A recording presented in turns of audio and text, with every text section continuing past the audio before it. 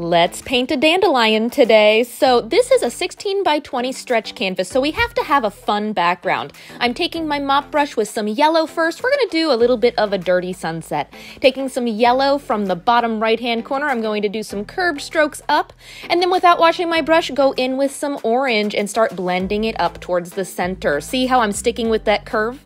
I'm going to blend it a little bit, so taking some yellow again on my brush, blend back and forth with that line where it meets, and then without washing the brush again, go into pink. We're sticking with that curve all the way up. Go back in with some orange then to blend where the pink meets the orange. And then I'm going to go in with some brighter blue. This is specifically called Caribbean blue, but I really like this shade for these colors. I'm going to go all the way up to the top. See how you have some purple in there? That's where the blue and the pink meets. I'm going to blend that a little bit more so I get more purple. Oh, I love these colors. And then look what I'm doing. They were really bright. I'm going in and blending even more with some of the blue tones down in the orange and some of the orange up in the blue. It's making it a little bit dirtier, but it's so pretty. As long as you keep blending it while it's still wet. You don't want to blend it so that you lose all the colors, but look how they're all playing together here. I love that. So when you get it the way you like it, dry it really good, we're going to start our dandelion. I'm going to use a medium pouncer, just a round sponge on a brush. You can get them at Dollar Tree, super cool. And taking some dark brown and tan. Press down, twist, and pull up where you want the center of your dandelion to be. See, it's not right in the center, but it's a little bit up and over to the left. Then dry it and grab something round in your house. I just grabbed one of our dinner plates because I thought that was a good size for this size canvas. And try to center your dot as much as possible and use a pencil to get a little bit of a guideline. See that there? You can just barely see it.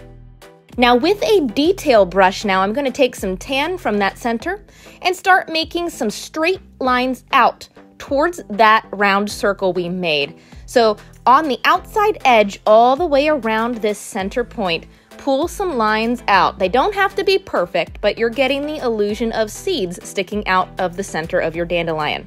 The trick here is do not go outside the pencil line that you made. This is going to make it look round all the way around. That's your guideline, so do not go outside it, but some can be shorter if you want. Also, another tip, use the smallest detail brush you can. I'm using a size 0, but if you have smaller, use that.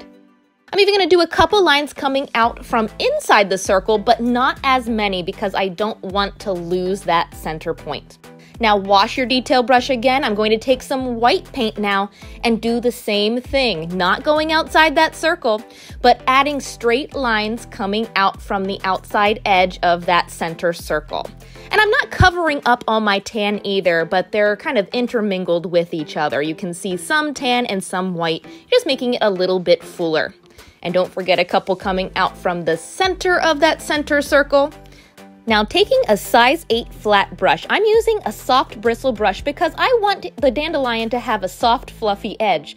We're going to do short back and forth strokes with white paint all the way around the outside edge. Now this is your chance to hide the rough ends of your seed lines, and we're also hiding the pencil guideline. So I'm going outside the pencil line a little bit, but it doesn't have to be an exact perfect circle. See how they are slightly uneven on the outside edge. This is going to give you the halo effect around your dandelion because all the seeds are bunched up together. If you've ever held a dandelion up, this gives that illusion. So I'm doing that all the way around the outside edge, and you want it to be brighter white all the way around that outside portion, but you can dry brush in towards the center. Like see here, I'm taking some of the paint on the brush and just dry brushing it in towards the center to make it look a little bit fluffier. Now take your detail brush again. We're going to work on the front of the dandelion. I'm going to take some white paint and make dots all the way across the front of it. And I'm spacing them out pretty evenly. I'm not measuring it, but eyeballing maybe about 1.5 to 2 inches apart.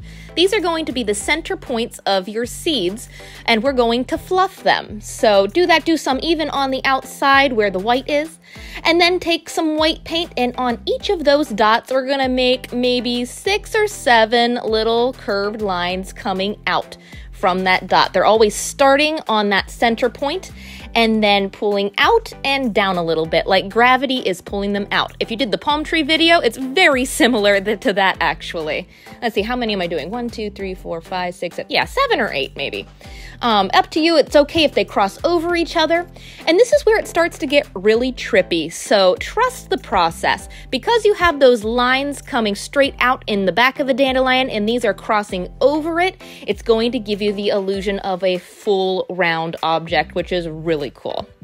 So, now how many of you think that a dandelion is a flower and how many of you think it's a weed? I saw a quote the other day that was perfect. It said, "The difference between a flower and a weed is an opinion."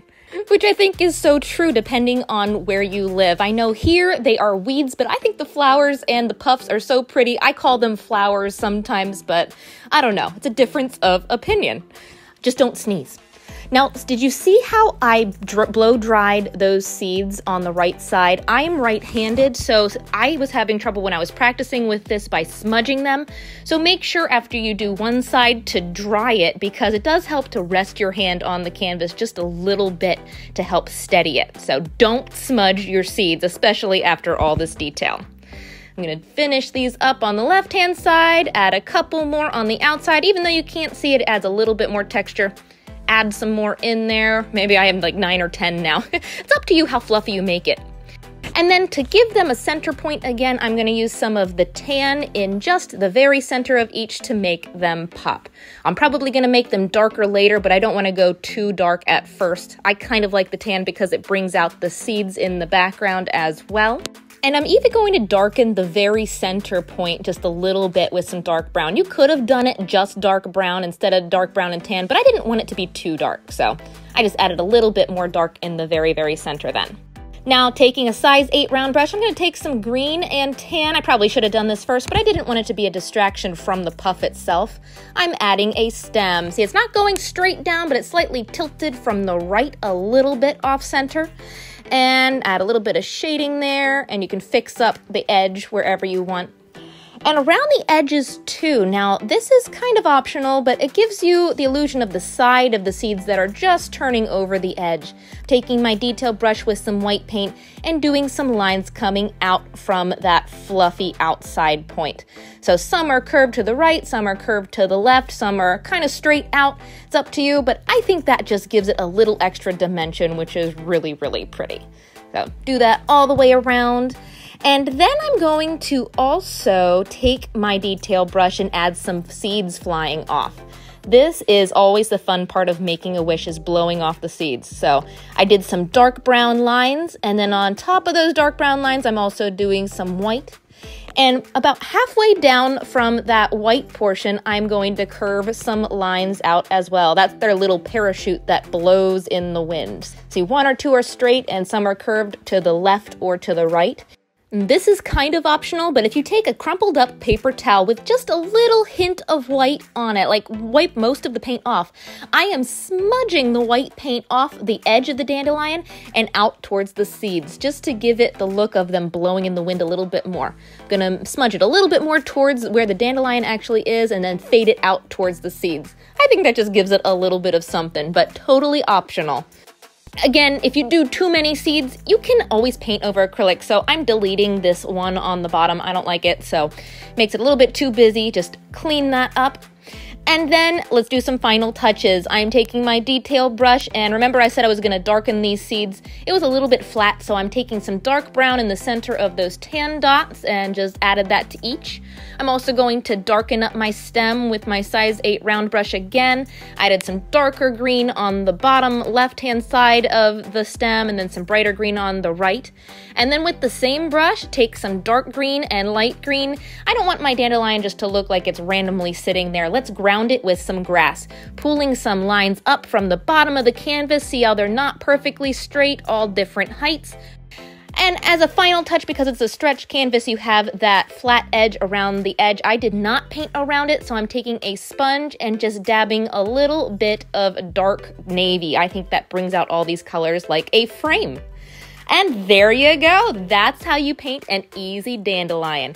Hope you had fun. Happy painting. Don't forget to make it your own. And if you like this tutorial, follow me for more.